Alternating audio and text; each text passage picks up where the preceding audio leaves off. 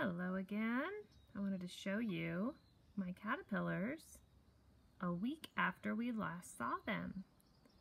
They are now 7 days older than in my last video. How have they changed? What do you notice that's different? Do you see the stripe on their bodies? Can you start to see some of the hair a little bit better? Have they grown? And look at the bottom of that cup. I don't know if you can see it, but they have eaten a lot. And if you have these at home, maybe you've noticed there's a lot more of that silk in the cup. And do you see some black dots in there?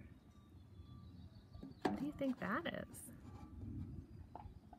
The black dots look kind of furry. Oh, now we can see them moving.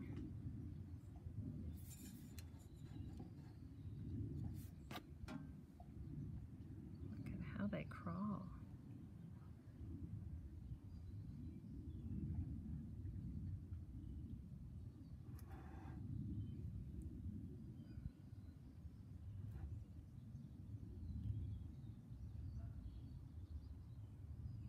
What do you think he's looking for?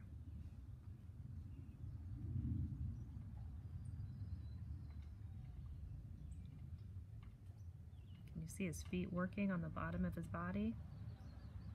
Or her feet? Does this remind you of the kind of movements we saw in the garden when we were looking at worms?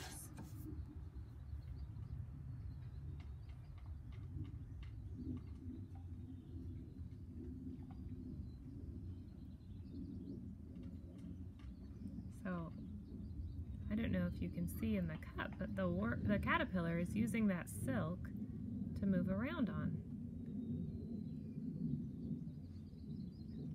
Do you think the silk helps him move around?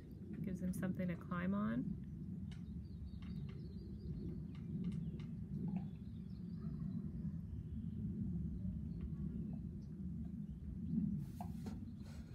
Well, we'll see them grow more in the next few days, eat more, and you see they're up on the lid too. And one of the things to watch for is for the caterpillars to hang upside down from the lid. Why do you think they need to hang? What's the caterpillar going to turn into next? Those are some of the questions we'll be answering as we learn more about caterpillars and butterflies and moths. Well, thanks for saying hi to the caterpillars with me.